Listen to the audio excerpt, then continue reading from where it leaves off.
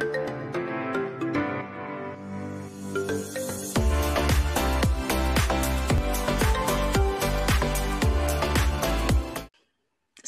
welcome, thank you for joining us today for our spotlight with Paul Edwards. So Paul is a first year student at Bristol University. Hi Paul, thank you for being here. Hi, it's wonderful Hello. to be here, Amber. Thank you. So Paul, do you mind telling us a bit about yourself before you started medicine?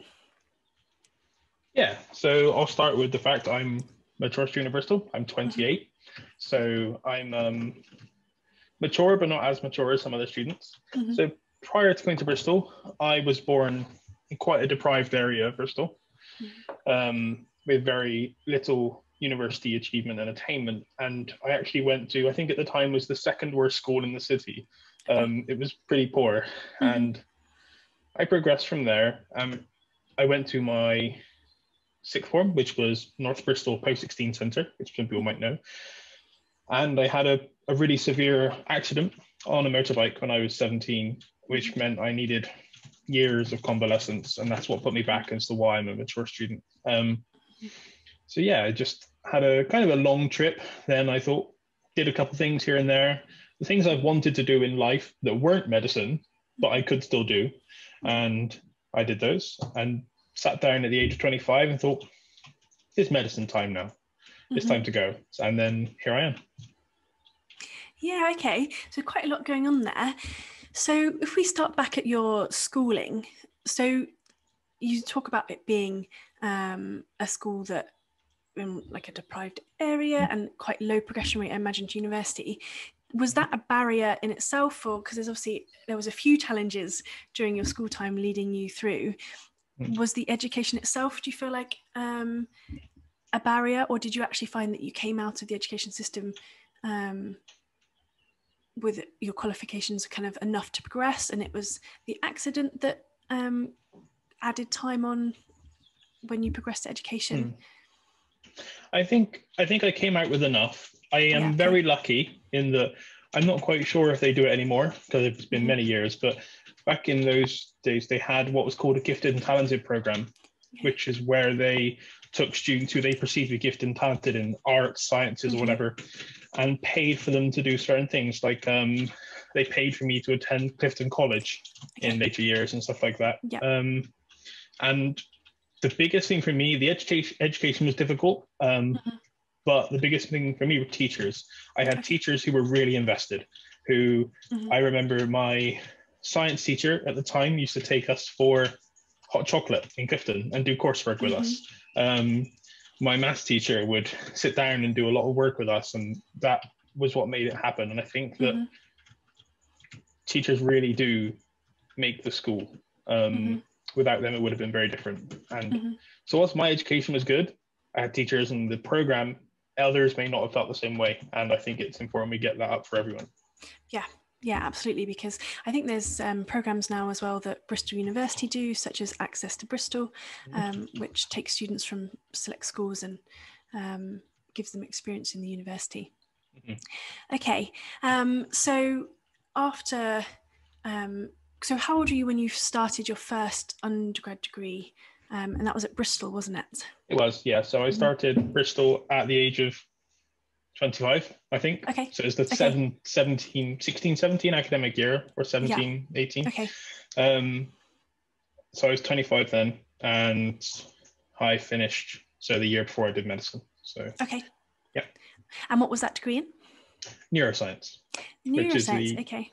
Yeah, the Faculty of Physiology, Pharmacology, and Neuroscience, which are fantastic. Some super enthusiastic people in that faculty. And had medicine been something that you already had in mind when you chose that degree?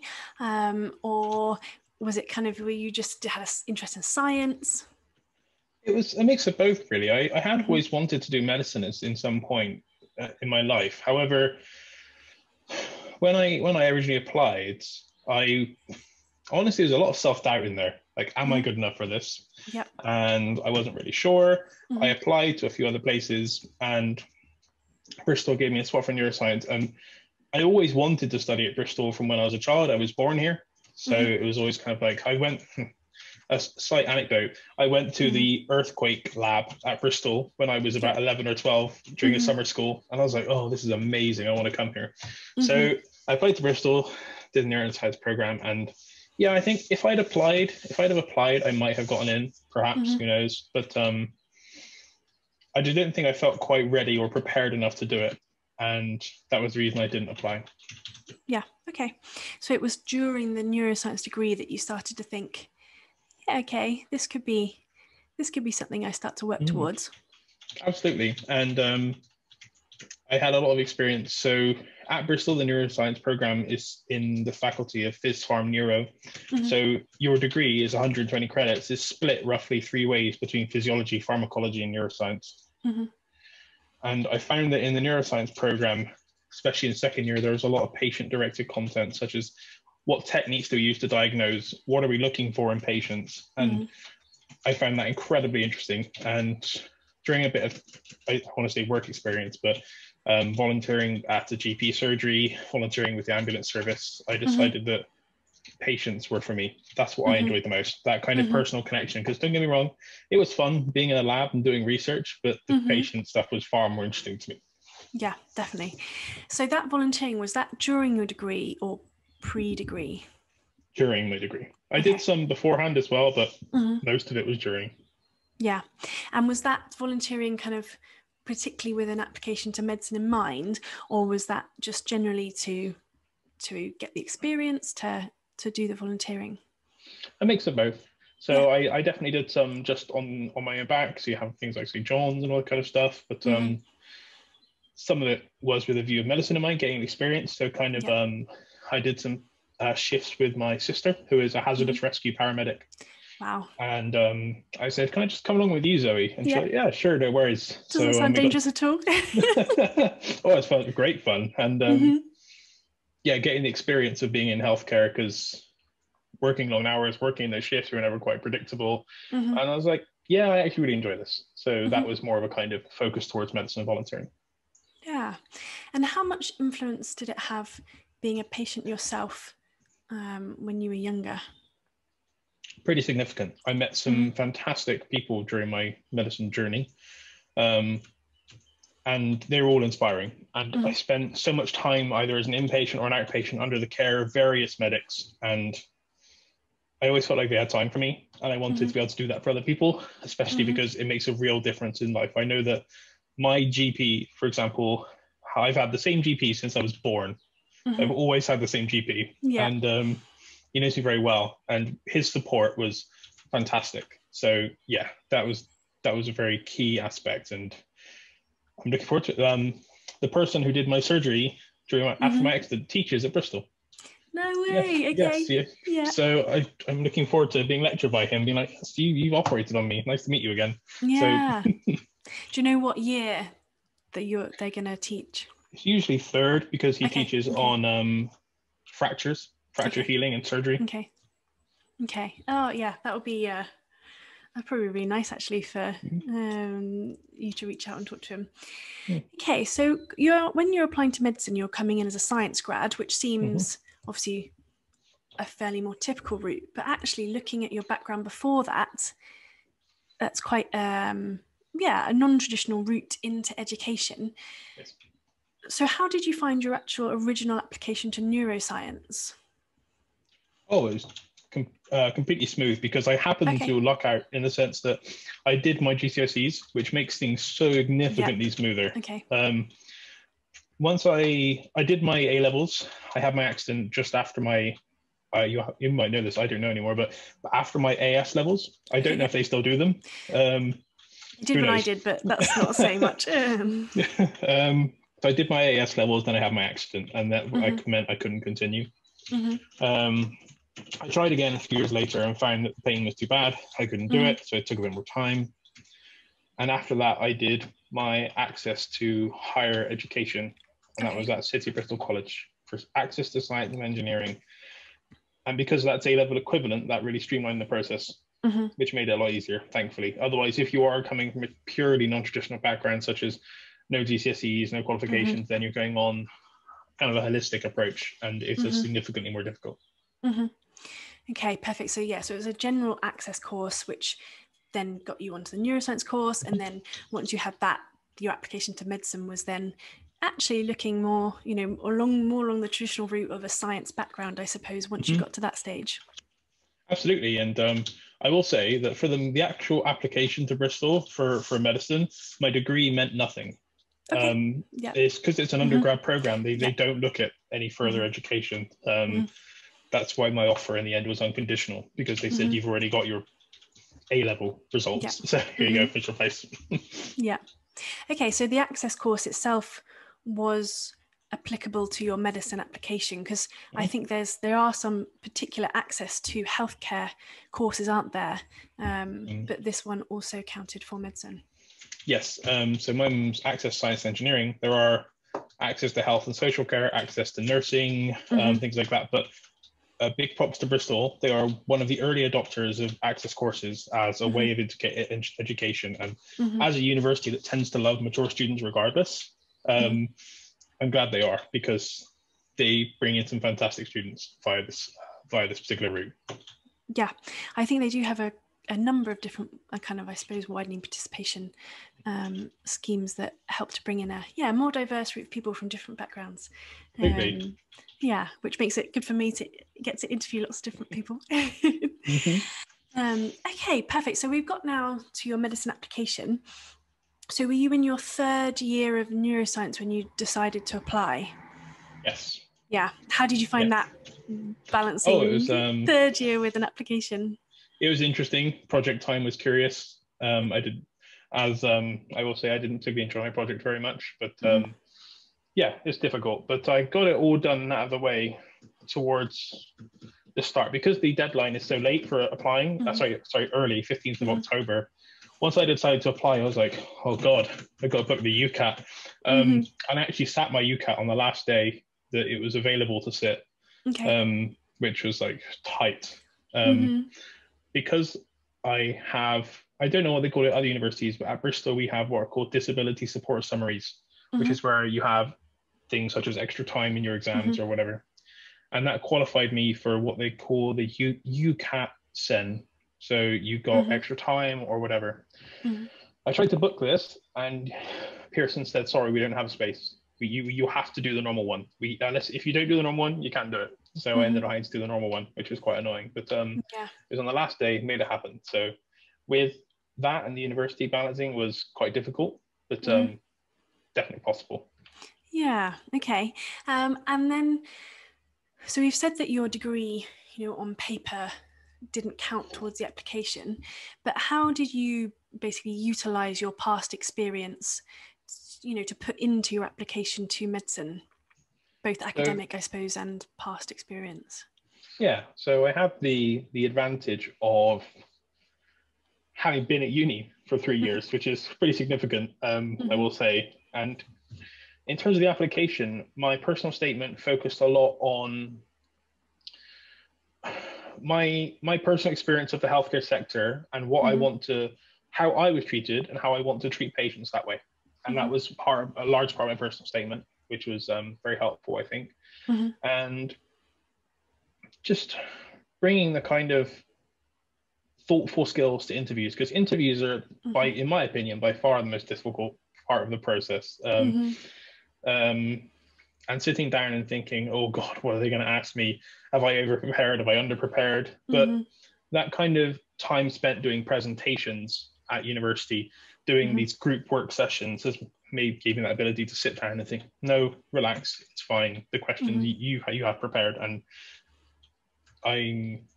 it gave me the ability to actually answer them calmly, which I think helps a lot. And Mm-hmm. admissions tutors can see if you've ever prepared a mile away. Mm-hmm. So just be yourself, and that allowing me to be myself, I think, was what got me in. Yeah, I suppose that confidence in just being, having to speak in front of people and speaking to different people that you're not familiar with, it definitely builds over time.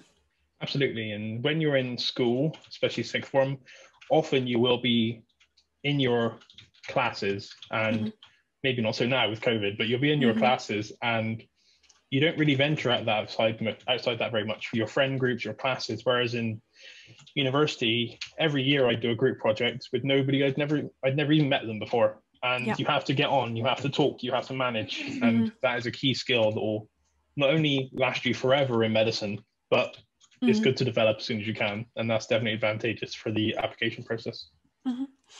And in terms of your other applications, you said you'd always wanted to study at Bristol, and you obviously got that chance doing neuroscience. Were you quite open to moving away to study somewhere else, or was Bristol still your top choice? My friends make fun of me because I didn't apply to anywhere else. Okay. I only applied to Bristol for the one, yes, the one program at the one university. And the reason for that is my family is here. You know, my partner's here, and I don't want to move away for what could be 4 to 5 years and be away from my family for long periods. Admittedly, we're in the UK. If I go to Southampton or Warwick or Barts or wherever, it's a short drive home, but it's still a barrier, and it's not something I wanted to introduce. So I made the bold / silly, maybe stupid, depending on how you look at it, step. Yeah, well, it's worked out. Yeah, it's worked out. So calculated.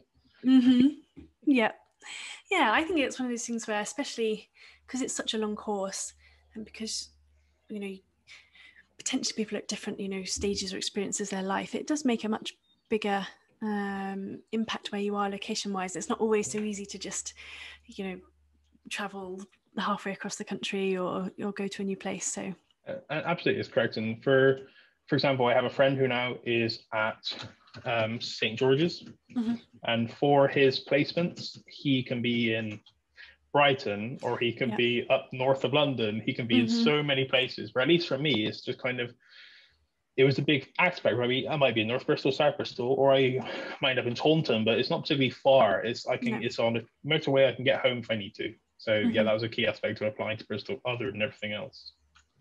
But of course, if you want to be one of those people who wants to go, let's travel the world, let's travel the UK, then other places might be better for you. Yeah, absolutely. I think that's a great thing about medicine as well. You know, you have so many opportunities.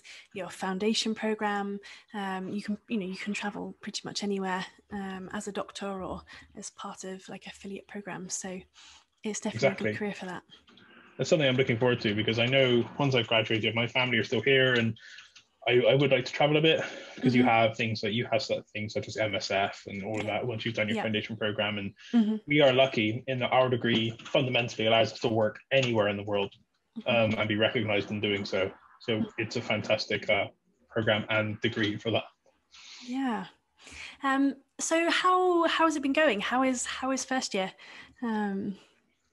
I'll begin that conversation by prefacing, for anyone in the future, my first year is in the COVID era, so it's hard to kind of generalize to other years that may not be in the midst of a global pandemic.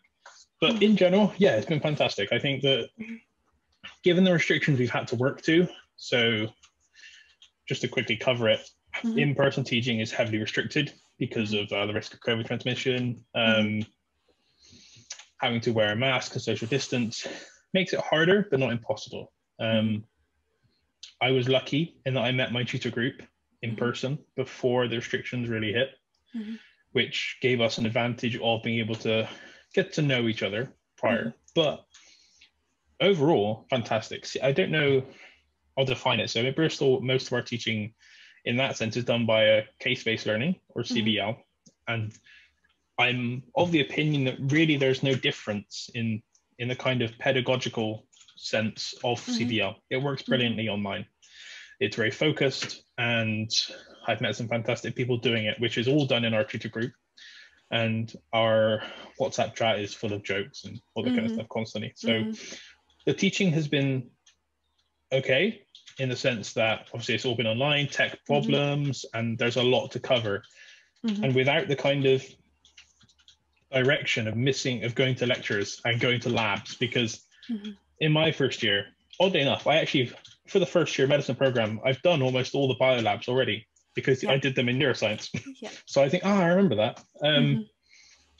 Being able to go in and keeping the schedule of getting the pre-lab done, lab, and then post-lab, it's been a very difficult transition to just having that online, just thinking, do I have a lab this week? I'm not really sure, compared to just going in. But Overall, it's a solid 8 out of 10. For within the Mm-hmm. restrictions, they've done a very good job. There's still just a lot to cover. Yeah. The level of, you think, oh, this isn't too bad, but then you look at the amount of slides you have, and it's a lot, but it's not impossible. Mm-hmm. And are you finding you just said you've done a lot of the labs before, and just in general, are you finding your neuroscience background is really coming through? Yeah, I wouldn't say the neuroscience so much, but the physiology and the pharmacology. The pharmacology, because I will be the first to admit I am awful at biochemistry. So I've not been too good at that, but it has given me a tiny bit of advantage. And the physiology, we did the same anatomy stuff as some of the medics in first and second year neuroscience, which means we're in the human dissection rooms using specimens. And that has given me a large advantage. So even simple things, like, it sounds silly, but anatomical position, anatomical letterings, how you name things, distal, medial, that's really difficult to get through. And so my tutor group and others I've met, it's almost like learning a second language. Yeah. And it's very difficult to get into very quickly. So I've had the advantage of a few years of that, which has helped a lot. But I wouldn't say it's going to carry me much further than first year. It ramps up. Yeah. No, I would agree with that. Second language, anatomy especially, the amount of times I've spent, and it's that extra 5 seconds of, okay, what does that mean? And moving your arm, just move. Yeah, a lot of slow thinking to get there. Absolutely. You get the same thing where you're just like, what is this muscle? Oh, I don't know. Extensor must be on the back. Counting 1, 2, 3. Yeah. Absolutely. For me personally, as muscles and bones are the worst, because some of them just are named in ways that don't make any sense. Yeah. Or they're do you know how many fossas there are in the body? A lot. Yeah. I don't even want to begin to think about them. Yeah, okay. And how has it been being, a mature student, a grad on the course? Do you think, I'm just thinking about the way it's set up, during the pandemic, do you think it's less noticeable perhaps because, I don't know, you've got your limited group contact, or how have you found it? So it's different this year because of the pandemic. And I think that as a mature student, I have noticed a difference between starting the neuroscience program and starting the medical program. Of course. I'm a few years older, and as I mentioned to a friend of mine, I'm 10 years older than some of my tutor group, which is quite a significant gap. But everyone on the program, in my experience, is super, super mature and just wants to get involved in everything. And I may not understand TikTok, but I am still kind of able to cross that bridge, which is fantastic. And they're always inclusive. So as for the pandemic, it does mean that pubs have been shut and clubs have been shut and all that kind of thing. And it's not something I would probably reasonably do. I think my clubbing days are long past me, but pubs and things like that would be lovely.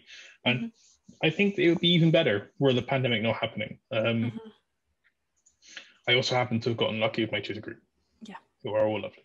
So it's difficult, but it's not impossible to cross that bridge, especially as we have some other mature students here. We're all fantastic. I think Bristol's about 10% of medical students are mature. So there's always someone to talk to who's maybe not near your age, but definitely might be from a similar background to you or whatever. So, we've said before that in, normal lecture days, you'd maybe be able to spot who might be a little bit older, and you could go seek them out and sit next to them into a lecture, whereas you can't really do that, online. You don't necessarily know where to find these people. It's been actually one of the big challenges, I suppose, trying to start community within, just not the med school as a whole, not just the mature student community, when everyone's quite disparate. Because you've been working on some projects for that, haven't you? Yes, been trying to bring the medical students together a little bit, either via we wanted to host competitions and things like that. We have I don't know if other medical schools are the same, but we use Microsoft Teams as our kind of connectivity / workflow system. And we have a Microsoft team set up for the entire year one cohort where they Oh, can go wow. and talk Okay. if they want to, and kind of have that social aspect. It's free of the, I don't want to say moderation, but it's more kind of student orientated than actually ran by academics. We recently set up a medicine Discord server, which will be covering the 5 years of the program, plus gateway and intercalators. So our goal is to get as many people as possible across the medical school into one place, because much like other programs, there is a wealth of knowledge to be learned and shared from the 5th years down to the 3rd years, and from the 1st years up to the 3rd.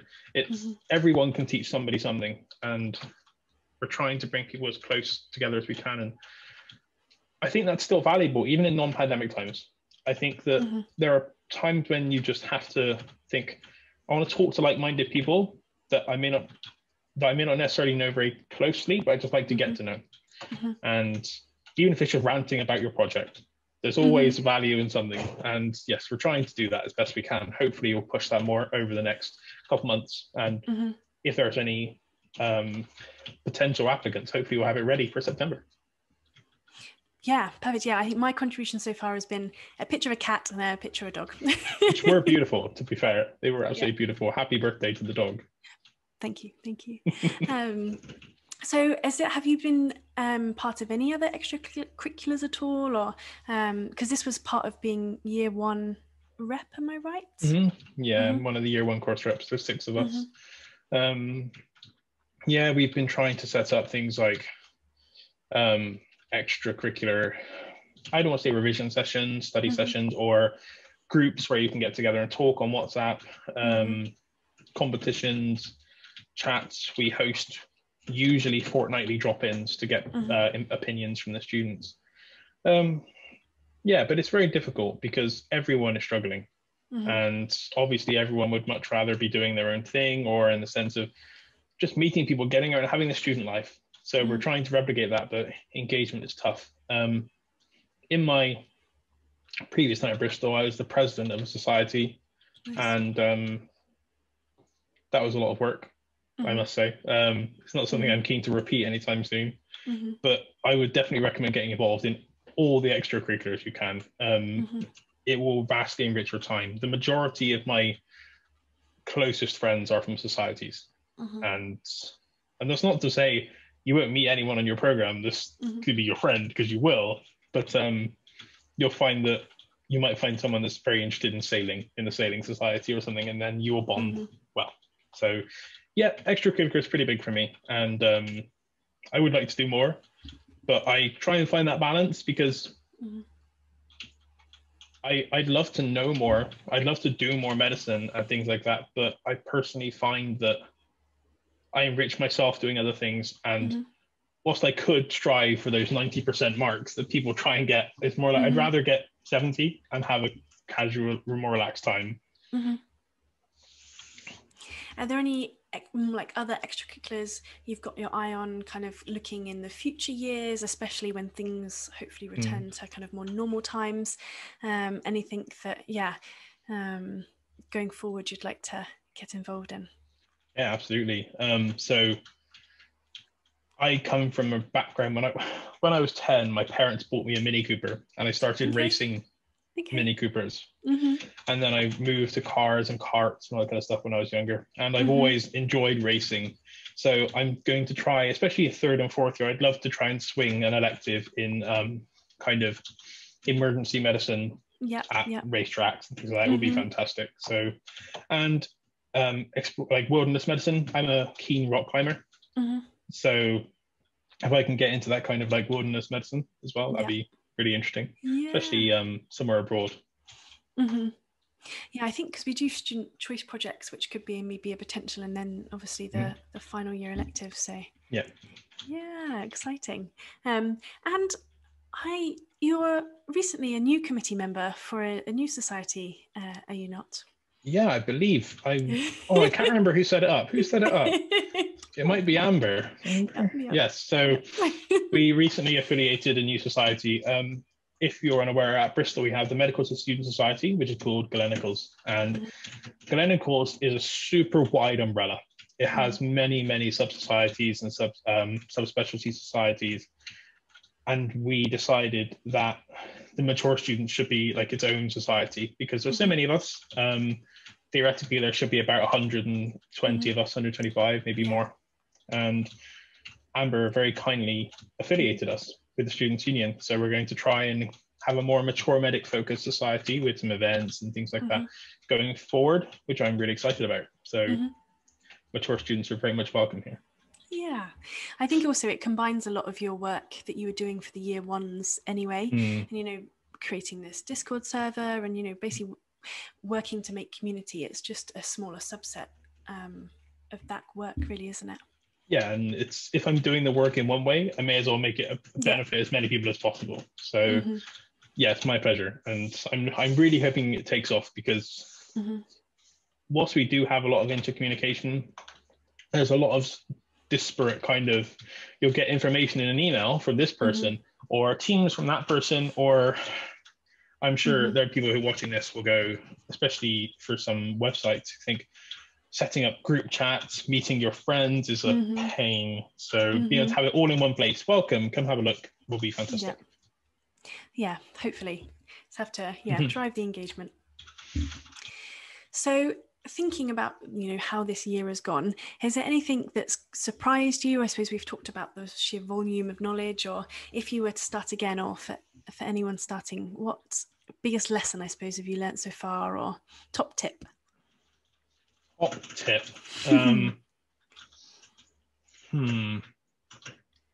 If you don't use it already and you learn well via the systems like Anki and flashcards will be very useful to you. I know some people don't learn from them at all, and that's a personal thing, but if you find them useful, they'll be very, very useful. Another tip is to make friends with the years above you.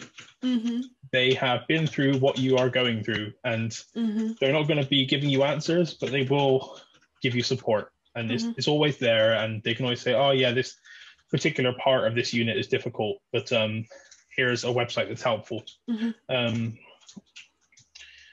Make the most of it, because I can't speak for medicine yet, and Amber is far more educated than I am, so she'll be able to tell you more. But undergrad, especially undergrad for me, went it's an instant. I still remember sitting in my first lecture at Bristol for my neuroscience degree and thinking, oh my God, I've made it. This is incredible. And that feels like a day ago, and yet it's flown by. Really throw yourself into everything.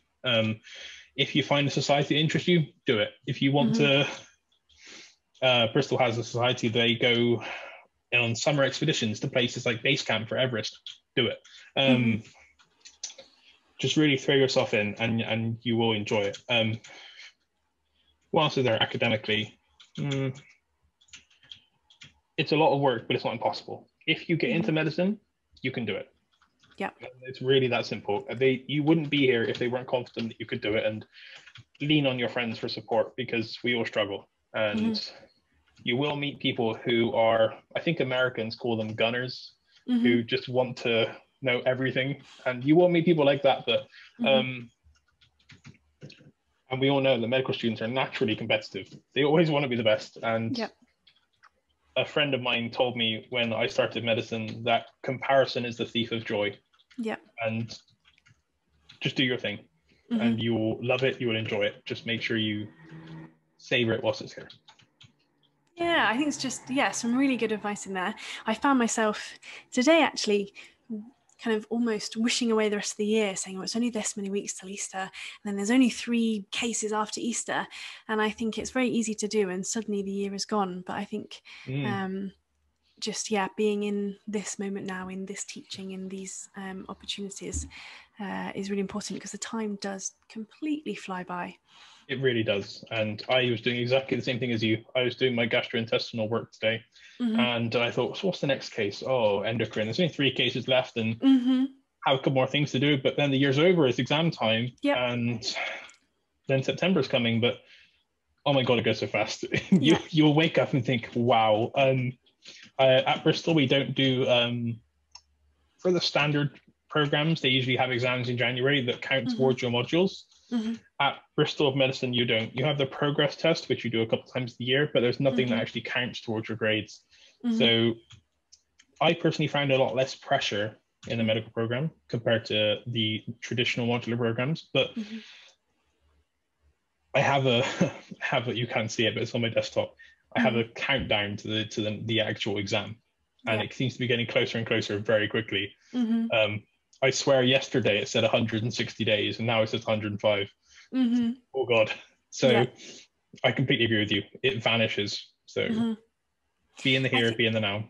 Yeah, I think as well, it applies for everyone, but particularly potentially older students who are worried about maybe how old they'll be when they finish, or another 5 years or 4 years of their life. And yeah, it sounds like a long time, but it really does. It really does go very fast, and it might seem daunting going into it, but yeah, it goes really fast. Absolutely.